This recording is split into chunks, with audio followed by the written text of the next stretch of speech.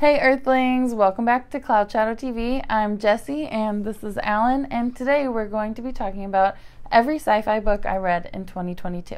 So last year I read 12 books, which I know isn't that much for some people, but that was the most books I've ever read in a year, so I met my personal goal, which was equal to one book a month, although I didn't exactly do it like that. But today I'm going to be talking about the 6 sci-fi books I read. Well, really it's 5.5 because I'm going to be talking about the book Earthlings, which it has some sci-fi elements, but overall I would say it has more of an absurdism genre, although it's maybe my favorite book I read of the year, so I had to include it in this list.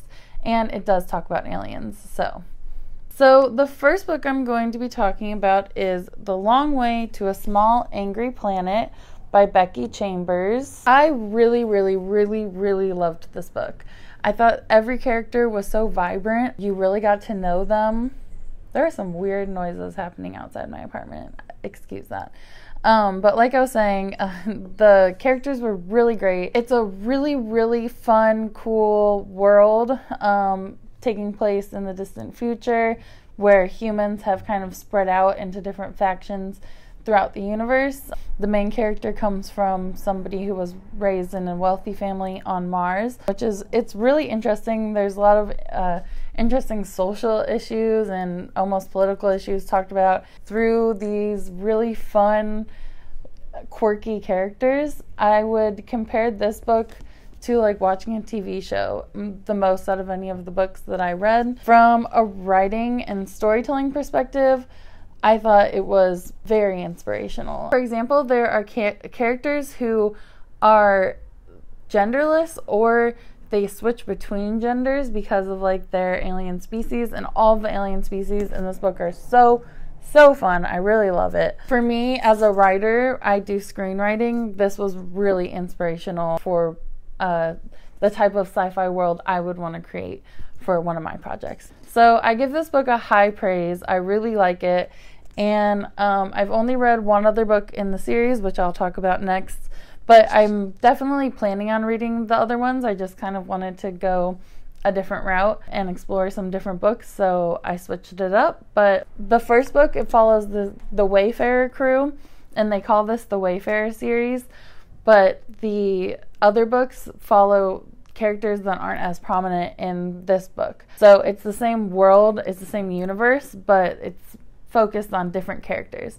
And I actually really liked that. I thought it was a way to see this universe, and it made it a really big world that you can really visualize and get into the nooks and crannies of. So I really love that. So next I'll talk about the other book I read in that series, which is A Closed and Common Orbit. This book is, and like as you can see, so I lent my copy of this to someone and they never gave it back to me, but I just like had to own it, so I bought it again.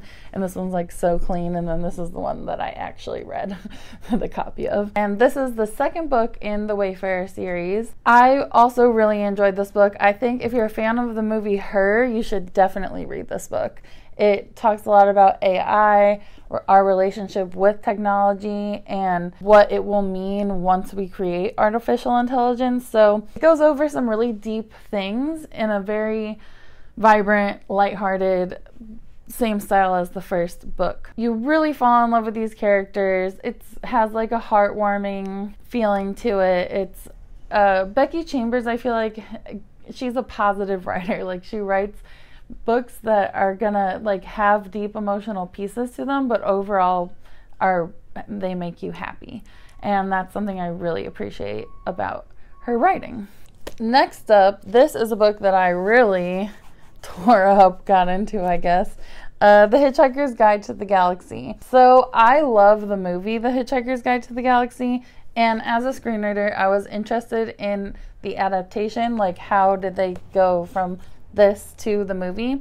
Now this was kind of a weird choice to pick for that because there's a whole radio show it's based off of, and there's multiple books in the series, and I only read the one. It's very different from the movie, but it was fun and funny. Again, really great alien universe. I know a lot of people will disagree, and most of the time the books are better, but me personally, I liked the movie better than the book, but I really enjoyed reading the book. I think if you're a fan of the movie, it's worth checking out. I think it would be a good gift to give like your dad or something. I gave it to my dad one year before I actually read it because he loves the movie. But overall, I think it's a good read. It's a classic kind of book, and it's funny. So it's always good when a book can make you laugh.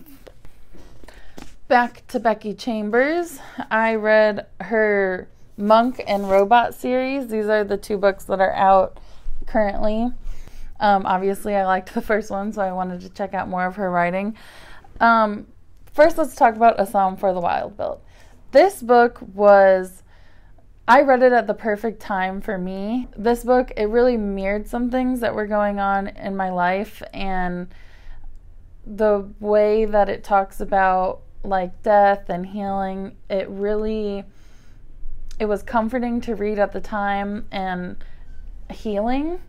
So I really, really enjoyed reading this book. It honestly, reading it feels like a warm hug. It's a short book. It's 147 pages or something like that. Yeah, 147 pages. It says right here on the cover, an optimistic vision of a lush, beautiful world. Martha Wells is who that quote is from. And I would say that's a really good summary. It's a vision of a future. Humans are living on the moon, or you're not totally sure if they are humans, but they're human-like. Instead of a terrible, horrible dystopia where humans have ruined everything, we've actually figured it out. And it gives hope, and it's positive, and it just makes you feel happy while you're reading it. I think in a lot of ways, it's kind of like reading a philosophy book. You're kind of just learning how the monk views the world and then how the robot views the world. And you see how they differ and how they're similar and how it brings these 2 together. And it's just a really beautiful, heartwarming story. It made me cry at parts. Like I said, it was the timing I read it was perfect for me. It was healing. It was comforting. I really, really loved this book. There was something in it that I momentarily thought about getting tattooed. I think I really just love Becky Chambers as a writer. She's so positive, and I enjoy her visions of the future and her imaginary alien worlds. They're pretty cool. So if the future can be anything like that, that would be awesome. But that brings us to the second book in the series, which is A Prayer for the Crown Chime. And I gotta be honest, I didn't like this one as much. It's still good, and I enjoyed it while I read it, but it's kind of difficult for me to talk about because I don't really remember that much what happened. So I do feel bad about that. I did read it, but I guess it kind of blended in with the first one. I'm not sure where one starts and the other one ends.